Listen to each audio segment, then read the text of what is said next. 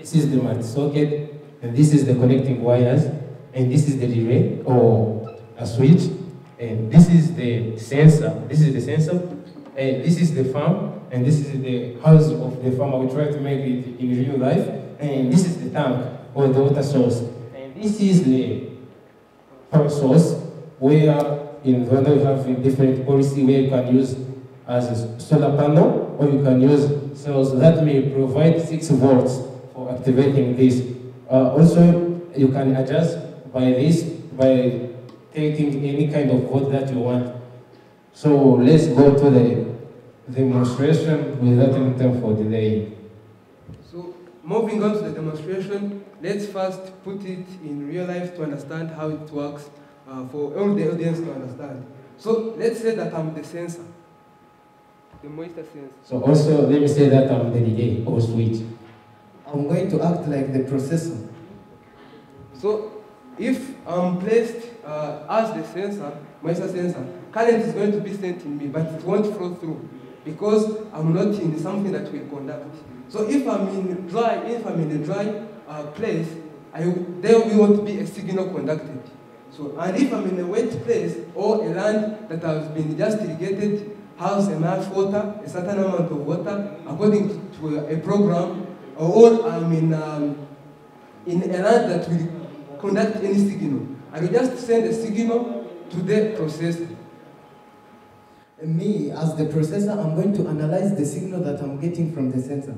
According to the conditions that I have given or the codes that I have been uploaded into, I'm going to respond accordingly. To me, if I receive the signal that the soil is wet, there's no need for irrigation, I'm not going to send any signal to the sensor to power on the water pump. But if I receive the signal that the land is wet, it means it needs more water. I am going to immediately, automatically tell the relay or the switch that the land needs water.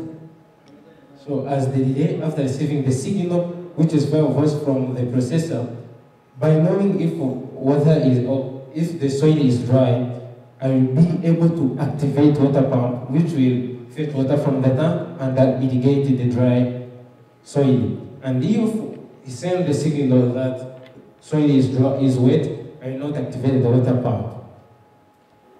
So let's try to see how it works as a demonstration. So now we can get the real demonstration. As I understand, this may be for the judges to see. I don't know if you can do it.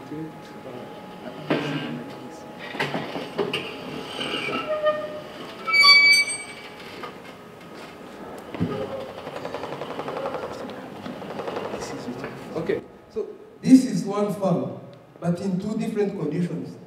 There is in a wet condition and a dry condition. So in a wet condition, maybe we have finished to irrigate, or it has just been rained. In a dry farm, in a dry condition, maybe the water there was transpiration, or the certain amount of water, the moisture we need has just been, it has just been raw. So we need, we will need to irrigate because the plants will need water. So this is the sensor, the moisture sensor. It will detect the amount of water in the soil. If a certain amount of soil in the water is reached, it will not irrigate. Maybe if it's enough. If it is not enough, according to the condition you have set, maybe you can move the cursor. Okay, moving maybe you can see the condition you have set here. So if the moisture level is above 40%, meaning it is moist enough, just digital right raw. Send raw is digital. Raw is 0 volt. Don't send any volt.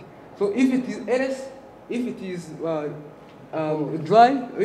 dry or below, just send high, irrigate. Send in a 5 volt signal just to irrigate.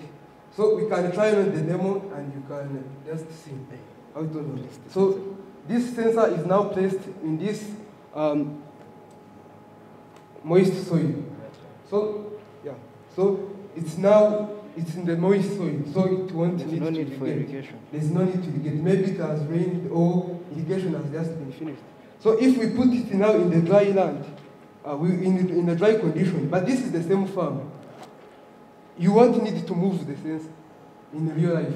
We are moving to demonstrate. So if the sensor now is in the dry land, it will need to irrigate. It will need to irrigate automatically. So you see that it is irrigating. So if it is put then in this also, Oh my God. in the, maybe irrigation has just been finished or a certain amount of irrigation has finished. Maybe we won't wait for this to irrigate because of time limit. We won't wait for this to irrigate until maximum the 40% has been reached. We can maybe accelerate it by putting in some water. So, So it is irrigating since it is in dry season, but when we put water, it is going to immediately stop because the maximum water is going to be reached. Yeah. So if we have accelerated the irrigation, so it has just stopped. So maybe if we move then in the dry condition again, it will irrigate, and if in the moist, it will just stop. So we can now move to the conclusion.